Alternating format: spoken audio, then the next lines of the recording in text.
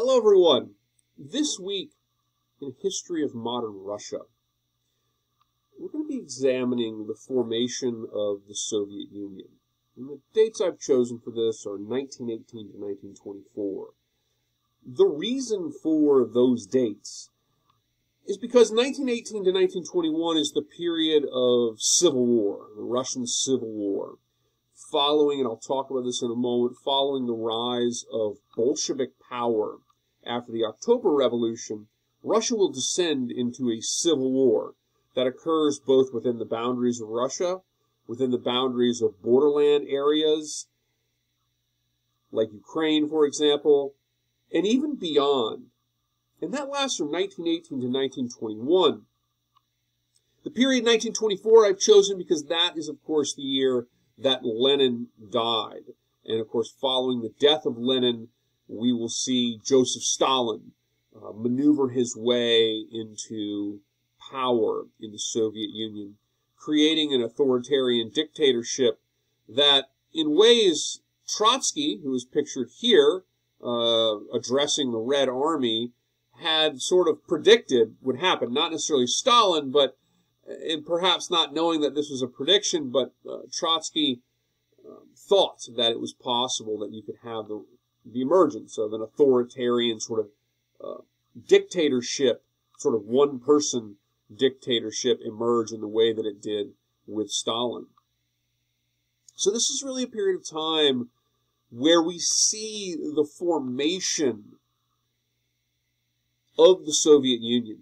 And when we say the formation of the Soviet Union, of course, that can refer to many of the sort of boundaries on maps of your Soviet republics are created during this period. Soviet republics like Ukraine, for example, Georgia in the Caucasus region, and so on.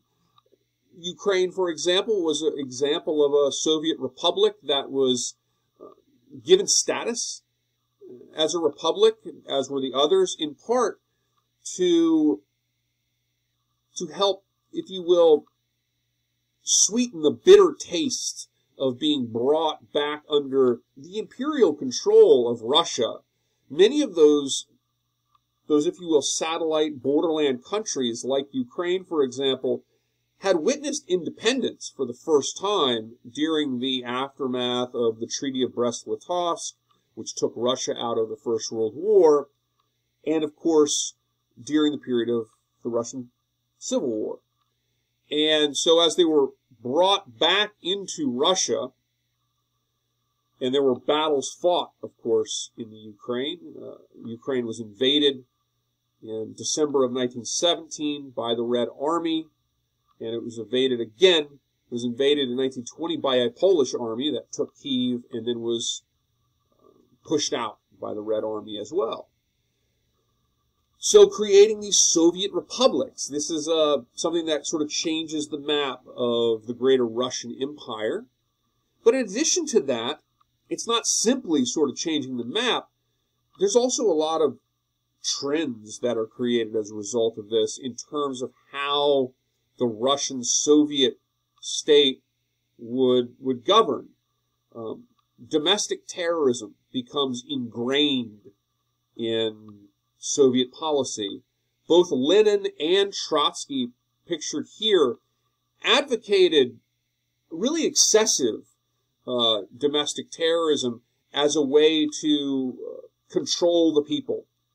And it's important to note that during 1918 to 1921, there were uprisings everywhere. The conditions were ultimately terrible.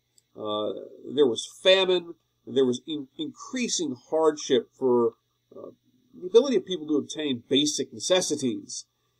And as rebellions and mutinies and uprisings and revolts in villages were occurring, terrorism, domestic terrorism, was not shied away from, to say the least, by Lenin or Trotsky, but was in fact advocated.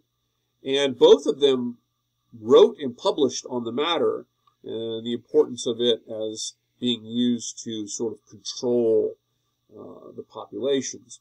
Now, the period after the Civil War, during sort of the most stable period of Lenin's leadership, shall we say, is a period associated with the so-called New Economic Policy. And the New Economic Policy actually resulted, even though the Soviet state had come to control pretty much every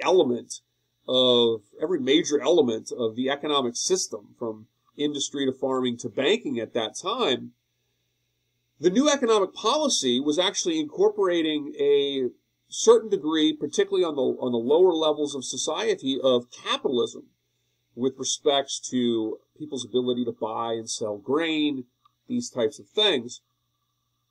And this was done because the situation was so bad for the people, and it had gotten to the point, you had villages in revolt and so forth, and it had gotten to the point where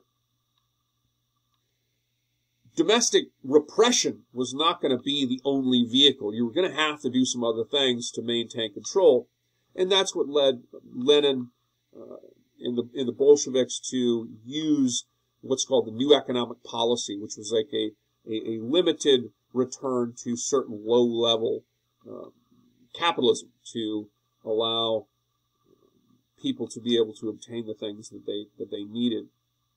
And this was, of course, bolstered up with a great deal of political rhetoric and propaganda from the Bolsheviks to use it to sort of continue to stabilize their hold on power. When we think about the Soviet Union, we think often about the purges of Stalin.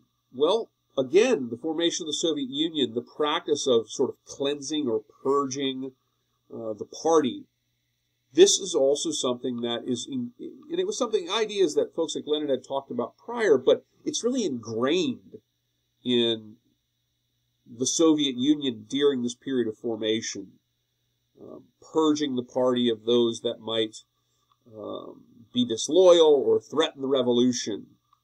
This, as a result of the civil wars, this becomes a really inherent function of the Soviet state, it witnesses its most extreme variation, of course, under the leadership of Joseph Stalin, which we will be looking into in coming weeks.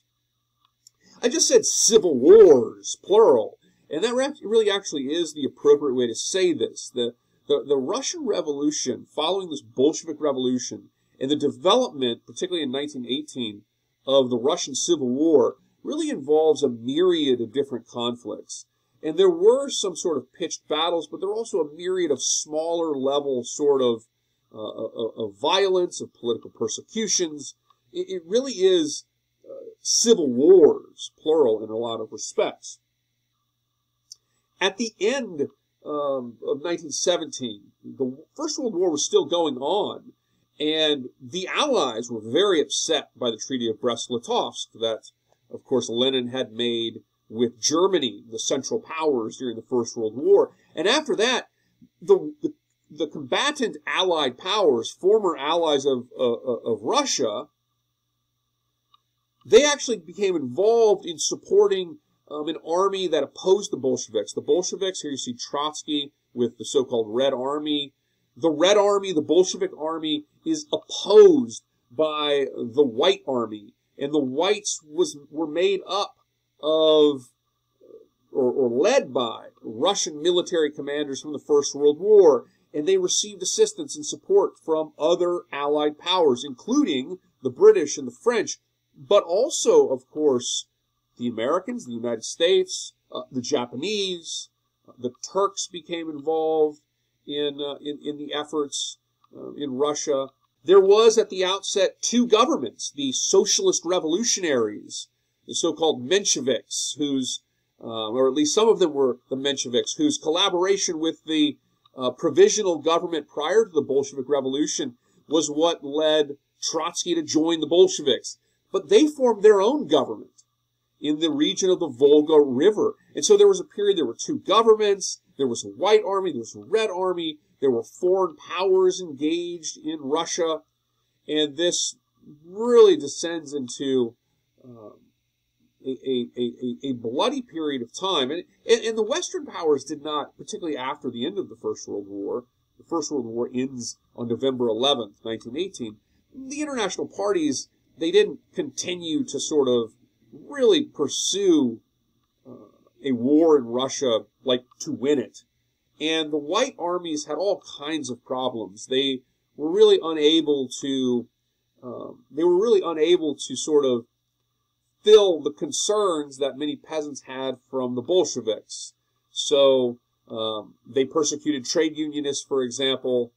They had a sort of language that suggested imperialism and these types of things. And so the whites had a lot of problems, and they weren't really able to create much of a unifying force. And when the war ended, you saw a deterioration of international support and a defeat, ultimately, of the white armies, again led by former military commanders from the Russian Empire during the period in which the Romanov Tsar, Nicholas II, was ruling and overseeing the First World War. And of course, terrorism as a tool in the Bolshevik Soviet state.